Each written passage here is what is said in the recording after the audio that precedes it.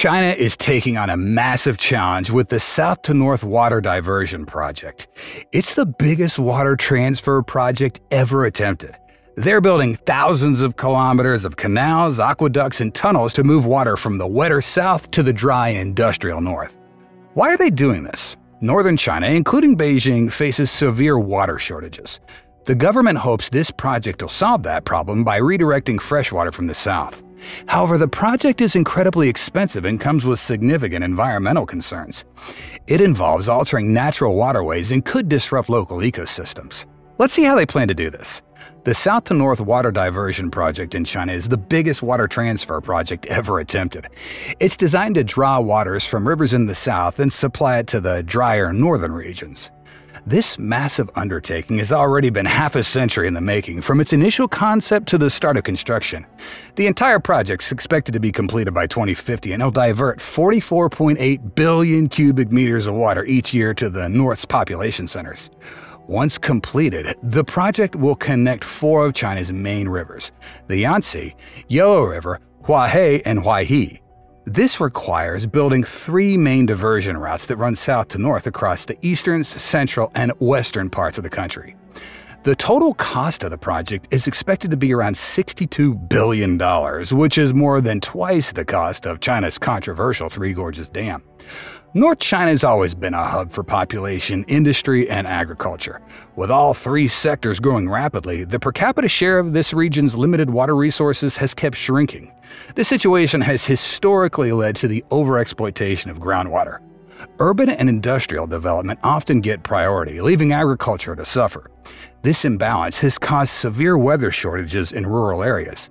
Additionally, excessive groundwater use has been linked to land subsidence in the region's frequent sandstorms.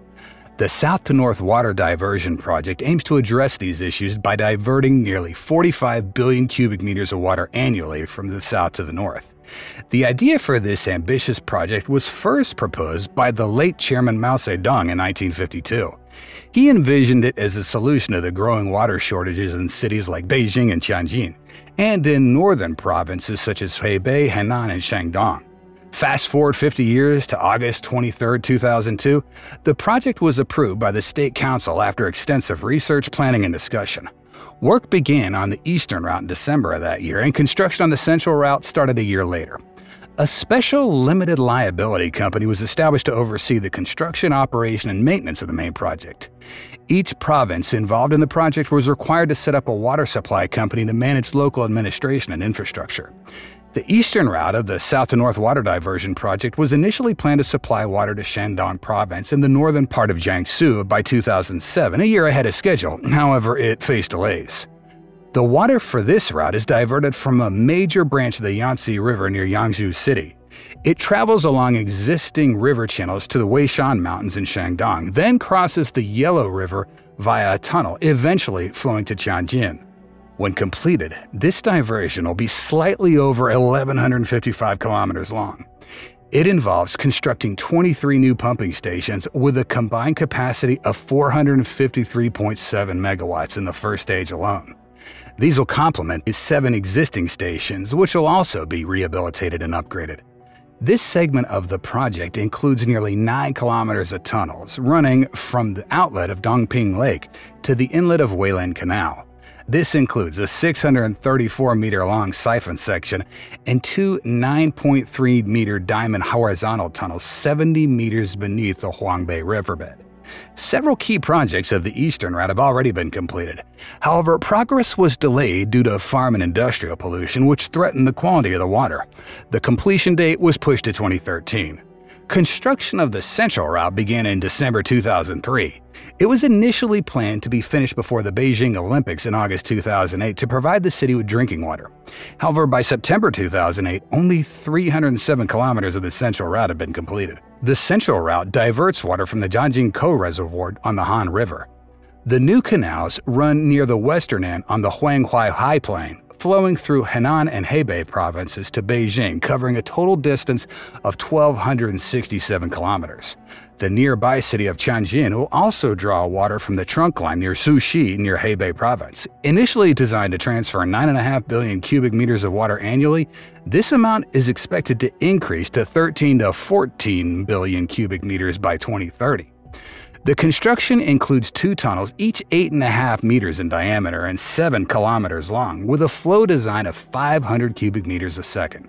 Due to declining reserves in the Dongjingkou Reservoir, there's been a suggestion to draw additional water from the Three Gorges Reservoir to meet the demands of this part of the project. Currently, water from the Han River has not yet reached the completed canal. Instead, the canal is supplied by various reservoirs in the Hebei province. The Central Route project was initially scheduled for completion by 2010, but has been postponed to 2014. This delay is due to environmental concerns and the need to expand the Dongjingkou Reservoir. Construction of the Western Route, which involves working on the Qinghai Tibet Plateau at altitudes between 3,000 and 5,000 meters above sea level, was scheduled to begin in 2010. China has reserved 53.87 billion yuan, $7.9 billion US dollars, specifically for the South to North Water Diversion Project. Of this amount, the central government has budgeted 15.42 billion yuan treasury bonds, accounting for 10.65 billion yuan, and local governments are contributing 7.99 billion yuan. Loans will cover the remaining 19.81 billion yuan. The construction costs have significantly increased due to rises in commodity prices, changes in national policy, and shifts in the project's investment structure. So far, close to 31 billion yuan of the reserve funds have been spent on the construction of the eastern 5.6 billion yuan and central routes 24.8 billion yuan. The overall South to North Water Diversion Project is a monumental effort to address China's water scarcity issues, involving extensive planning, significant financial investment, and overcoming numerous engineering challenges. Environmental concerns of the Water Diversion Project. Similar to China's other mega project, the Three Gorges Dam, the South to North Water Diversion Project has sparked numerous environmental concerns. Key issues include the loss of antiquities, the displacement of people, and the destruction of pasture land.